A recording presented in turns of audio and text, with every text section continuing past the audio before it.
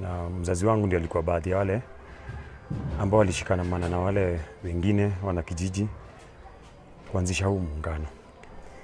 Na kati ya ile ndoto, ndio ukiwa tu mtoto, ukiwa kijana unapata mzazi anasema tunaenda mkutano, wewe hujui mkutano ni ya nini naenda kufanya, hujui nini naenda kufanya. Sasa mimi sikuwa nashughulika sana. Na wakati huo unajua vijana wakizaliwa tu ghetto ama watoto wakizaliwa ghetto wananga shughuli na maendeleo. Na kwa wakati kama hakuna food kwa hao, unaenda kujisakanyia mwenyewe. Unaje kujitafutia mwenyewe. So sikuwa nashughulika sana na nini naendelea kwa kijiji. Na that time pia tulikuwa tu vile tu watu walizaliwa kwa ghetto.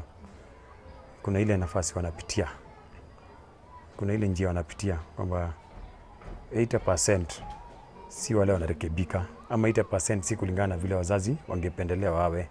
So ilikuwa ni kitambo ilikuwa tu kizaliwa ghetto, ukifika age fulani ukichwa ngumu inaanza kuingia, umanga inaanza kuingia, unaanza kujipata umeanza kwa ile groups za ndogo ndogo za kufanya tu uhalifu. So tuko tunapatana na mzazi. So mzazi akienda hii njia, mimi naenda hii njia. So ikifika ni jioni tunakorofishana. So nilikuwa nasikia tu mzazi anasema tu anaenda muungano, anaenda mkutano. Sasa mimi kwangu haiko ina make sense sana. Mimi yangu ilikuwa tu niende tu kama siko shule naenda na chapa biashara zangu ambazo zingine singeweza kutaja. Na katika ile harakati mamangu akaweza kufika mahali akaona maisha ya Nairobi imekuwa ngumu. Asikuwa ngumu, aliona tu yeye tayari amelea watoto wake na anastahili kwenda nyumbani kukaa sasa kupumzika. So wakati alikuwa anaenda kupumzika, nikaachwa hapa na ndugu yangu na yeye alikuwa tu bado kijana mdogo, angeweza kunilea kama mzazi. Ikakuwa kila mtu sasa afanye maisha yake ikuwe possible. Madhe akaniambia tuende home, nikamwambia hapana. Mimi mambo ya kwenda home siwezi kubali. Ile siku akaniambia tuende home, nikajificha akaenda, mimi nikabaki Nairobi. Sasa kubaki Nairobi ikakuwa nijitafutie.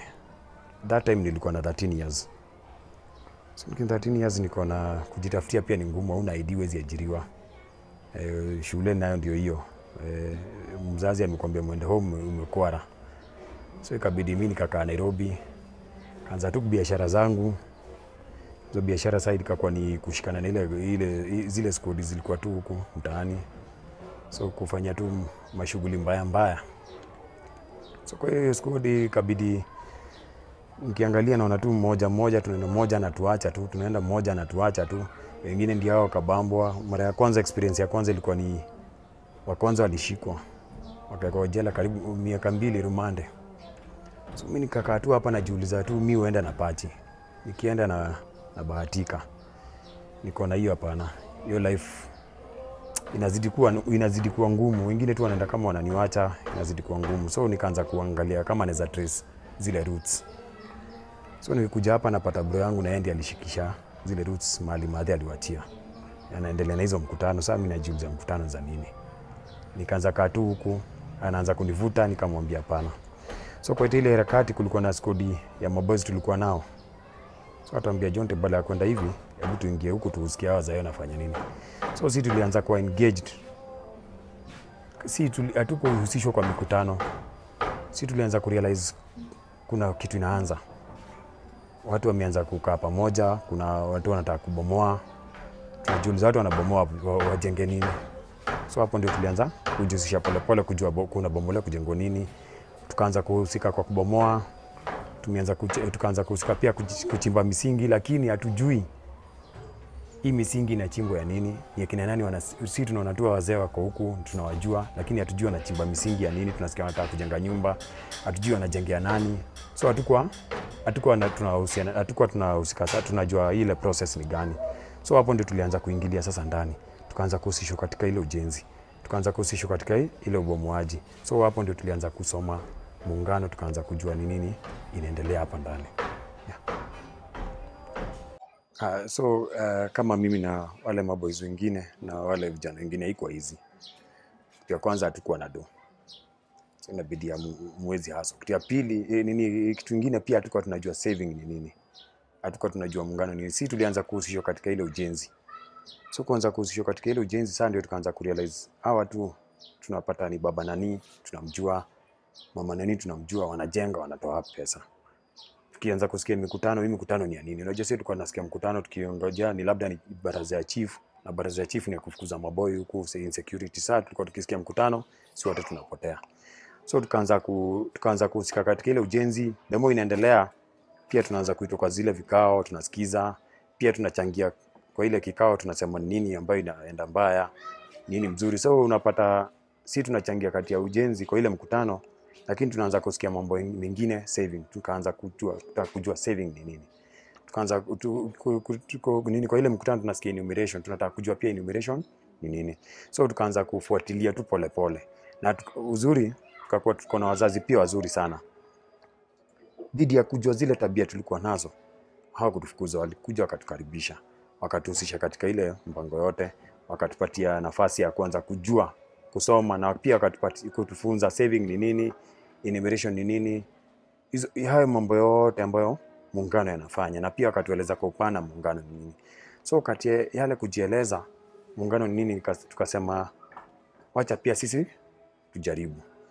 So tukiwa katika ile ujenzi tukihusika, tukasema pia sisi tunataka kujua muungano, vile tumejua muungano ni nini, wacha tujihusishe kati ya muungano pia tuendelee na hii safari moja. So tukajihusisha katika ule mkutano, tukaanza kuelewa mambo ya vile yanaendelea, tukaanza pia tukajisajili wengine wetu. Kuna wengine pia ambao walikataa. So wale tulijisajili, mimi nikiwa mmoja. Ile pesa kidogo natoa pale kwa ujenzi, nenda nafanya saving. Wakati huo niko young sana. So nikiangalia na hii pesa nafanya saving, yeye ningebambika nayo mahali ama ningeenda kufanya shughuli nyingine, lakini nikasema hapana, nikajikaza. So nikiwa na ndugu yangu pale, ndugu yangu naona tu ile bidii anatia, pia mimi nikatia.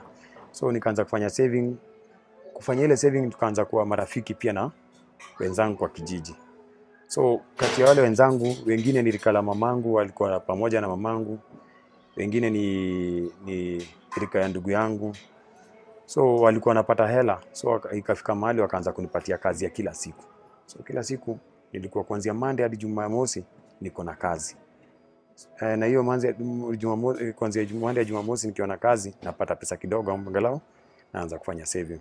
So katika ile saving na kuwa ndani ya muungano nikaanza kupata sasa elimu pole pole, nikaanza kuhudhuria workshops, nikaanza kuhudhuria seminars zile ambazo sasa tukaanza kuwa nikaweka sasa kiwango moja na pia wale wana kijiji wengine. Ndio nikaanza kurealize kumbe kuna mambo mazuri ambayo yanaweza fanya nini, yanaweza pigisha watu hatua. Na hapo ndio sasa nilijoin muungano na nikaanza kufanya saving mimi mwenyewe. Ni kibao. Kitu cha kwanza nimesema umri ilikuwa ni challenge. Kiangalia wale wazee rika kina Shege ambao kuna watoto rika yangu na mimi. So tukitangamana inakuwa ni shida. Hao wako na hela ambao wanafanya vibarua pia nje, mimi sina hela. Hao wakipata hela zao wanafikiria saving na familia, mimi nikipata hela zangu nafikiria wapi? Kwenda kurave, hizo dunda unaona, kuvaa vitu kama hizo. So ilikuwa ni challenge sana. So unapata nikipata 100, nikifikiria hii 100 vile naweza save 20 naona bado nikisave 20 yenyewe kiatu fulani siwezi pata. Nikisave unaona. Kitu ya pili ilikuwa ni challenge pia kukubaliwa Wakati ule ulikuwa umechafua picha, ulikuwa mtu ambaye alikuwa image yako ilikuwa mbaya sana. So watu wanashindwa sasa huyu akikuja hapa si tena ile wizi tarudi. Akikuja hapa si tutakuwa insecure. Vitu zetu zile tuziko huku tutaziweka namna gani? So unapata hiyo kukubaliwa kabla kukubali ilikuwa ni challenge sana. Sasa ilibidi tupitie njia ngumu ambayo tu ni kufanya ujenzi unaenda. Kufanya ujenzi tu unaenda. So ndio uweze kukubalika kwa society tena back. Challenge nyingine ya mwisho ilikuwa ni vile nimesema ikiwa ni hela. Hao wazazi wanapata hela za juu, wanapata za chini. So wakikuangalia wanaona tu bado wewe hauna maarifa ya kutumia hela, hauna maarifa ya kuchangia katika hii community unaona. So wengine bado wanaona level yako iko chini sana. So bado hujakomaa kuweza kutembea na nini? Na sisi wengine. Hujakomaa kuweza kutembea na hao wazazi wengine.